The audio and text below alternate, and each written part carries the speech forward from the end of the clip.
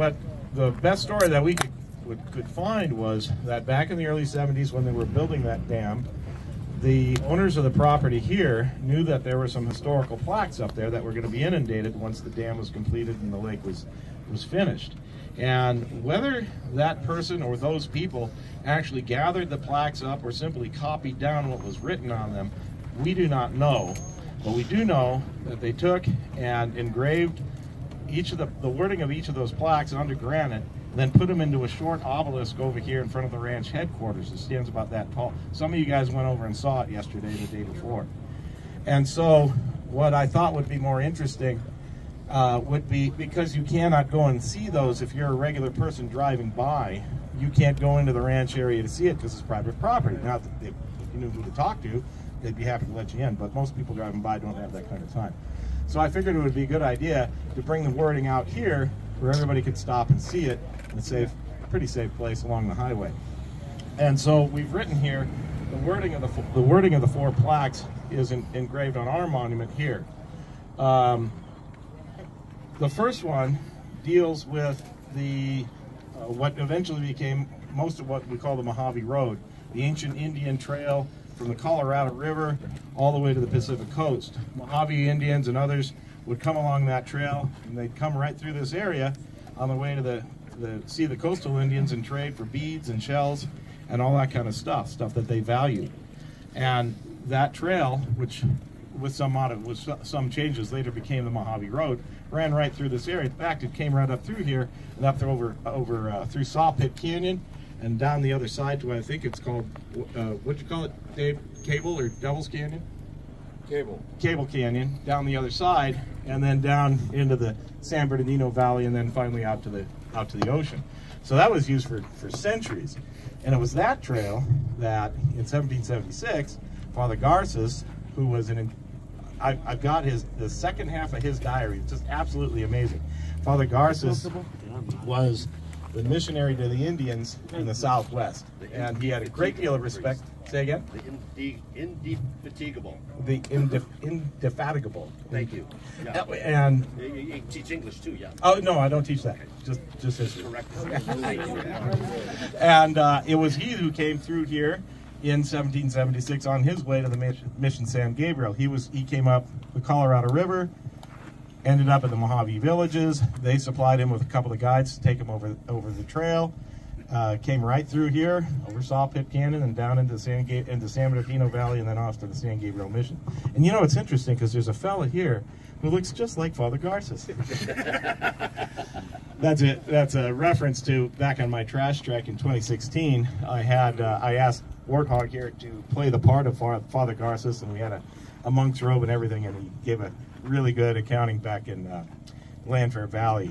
And again, thank you for that. And that started a kind of a tradition now, because now Dave's got to do it for every trash trek for different characters, but he does a great job of it. So the first plaque commemorates that, the ancient Indian trail. Then the second one deals with a place, an Indian village. Some books will give you the wrong name, but it's the Vanume Indians at a village here called Wapayabit. My understanding is that we were camped just a few hundred yards from the location of that village. And that village had been here for many centuries, one of several. On account of the location, you have excellent access to water. The west branch of the Mojave River is right here, so they have plenty of water year-round. They have access to the mountains. When it got too hot in the summer, they could migrate up to the mountains. They could also go to the oak groves up there and gather acorns for the coming winter, so they had a good supply of food. And then they're right here along the Mojave Trail, the Indian Trail, so they could trade with the Mojave Indians coming in on their way to the coast. And a lot of trading was done here and at the other villages as you go downstream. It's kind of weird to think of that way being downstream, because these are the headwaters. This is the west branch of the Mojave River. The east branch is farther over. You can kind of see the ridge come down over here where Deep Creek is. The east branch is there, and then the confluence is by the flood control dam further down the valley. And then you have the Mojave River, and of course you need water, so the villages were set up all the way down to Lane's Crossing a little bit further. Lane's Crossing, you might remember, we put a plaque up there in 2014. The third plaque relates troubles between cowboys and local Indians. By the late 1850s, this Las Flores Ranch area had already become a going concern because it's got such excellent pasture land. And by 1866, there were a number of ranchers already up here, including a guy named Ed Parrish.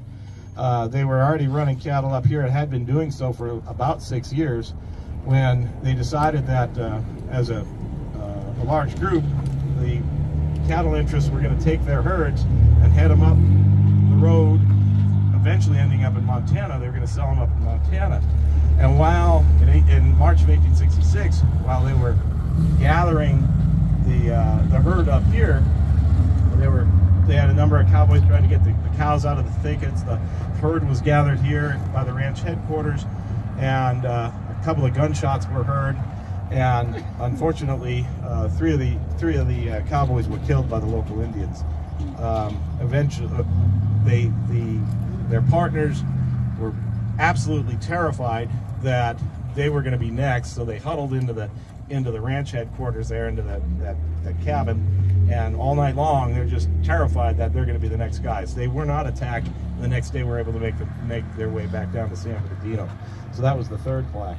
And the fourth one deals with the county road that came down through Summit Valley from Cajon Pass, passed right through, according to the plaque, right through the grassy lane there in front of the ranch headquarters. The one that's the most important to us as members of Billy Holcomb is the one that deals with the cowboys having trouble with the local Indians. This was the first Billy Holcomb plaque. In October of 1969, remember PBCs, ex-PBCs, I'm sorry, our chapter number is what? 1069. And which means what? October of 1969. These guys are all right. This is one of the finest classes of PBCs I've seen today. They never said that. No, good job. Yeah, in October of 1969, Billy Holcomb Chapter was officially chartered. This was our charter doings, and that was the plaque that was commemorating the deaths of that incident that led to the deaths of the three cowboys.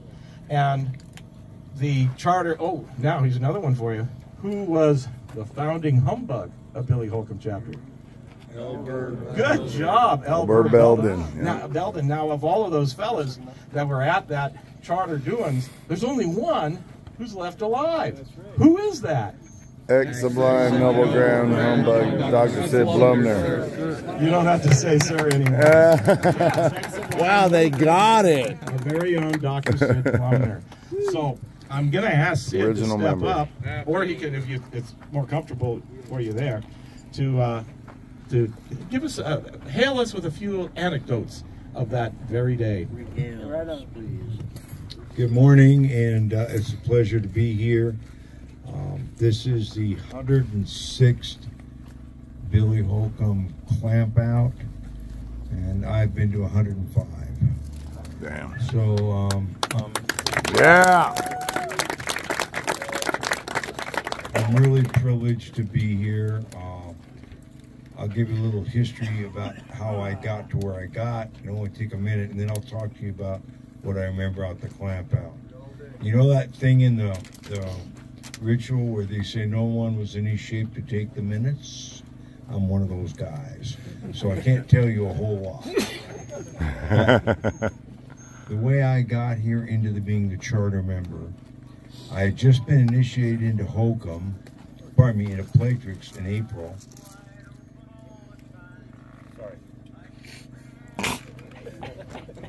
And I just been initiated into Holcomb, Platrix, and I was sitting in a chair,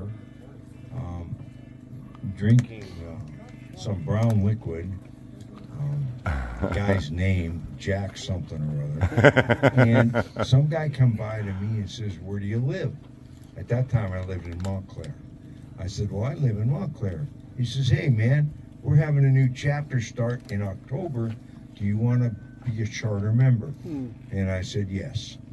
So I am a charter member strictly by luck, and I did not plan anything about the chapter. I do know that what happened was Elber Belden was at the LA Press Club in 1968 and convinced the Platrix guys that they should be allowed to have a chapter in San Bernardino and Riverside County.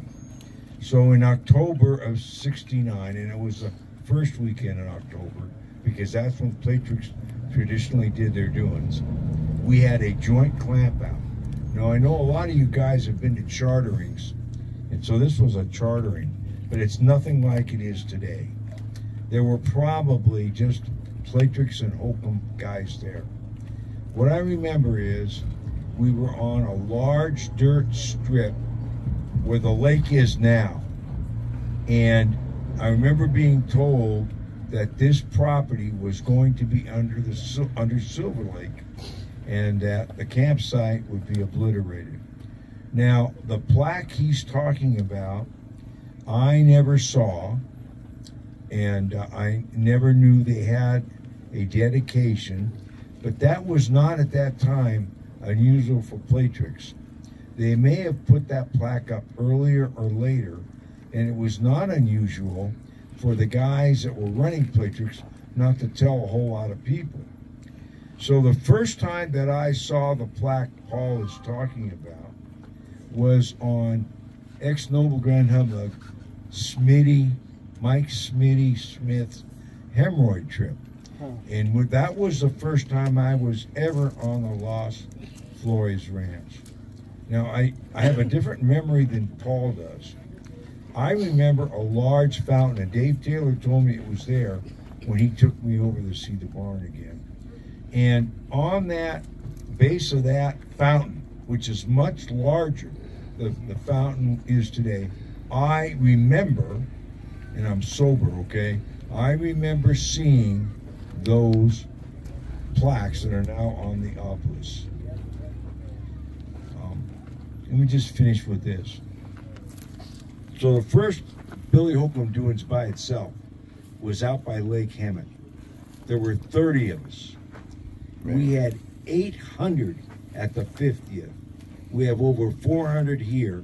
I know those other charter members all have a big grin on their face as they look down from the gold mills. Yeah. Thanks for letting me speak.